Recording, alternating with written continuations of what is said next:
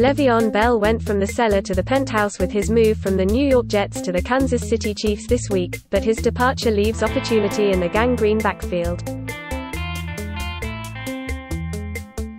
The group of guys able to play in this game is a good mix of veterans and young players, coach Adam Gase said Thursday of his backfield, via the team's official website.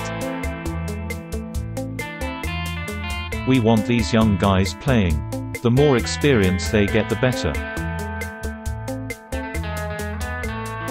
The Jets currently have 3 running backs on their roster: Frank Gore, rookie LaMichael Perine and Ty Johnson.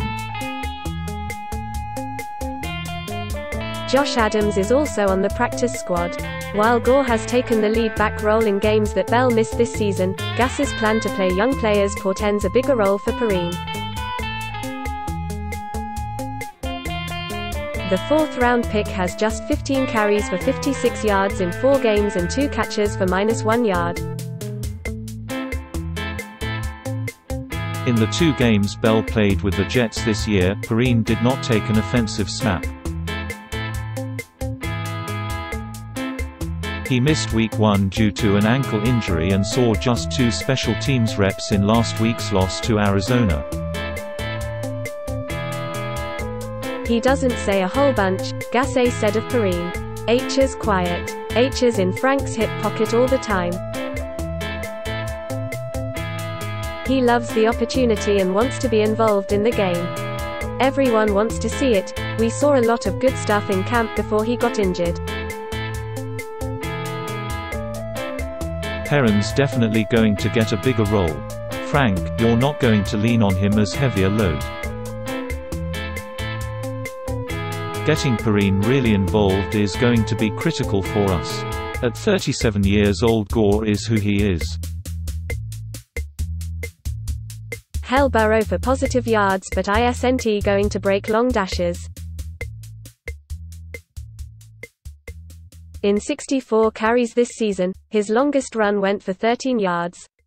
Gore averaged 3.2 yards per carry with no TDs through the first 5 games. Now the Jets need to find out what they have in the rookie. "We don't want to put too much on this kid, we need to figure out what he is," offensive coordinator Dowell Loggains said. "He needs to go out and play. He has the talent to play on all 3 downs. He has good hands, good speed, he can help passing and running game. Like all young players, he needs to maximize his opportunity this week."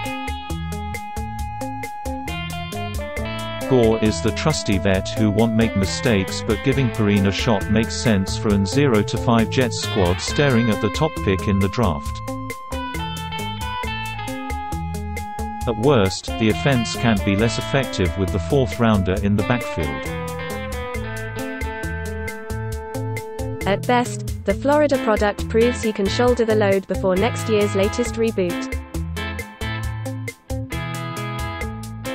"It's a challenge," Perine said.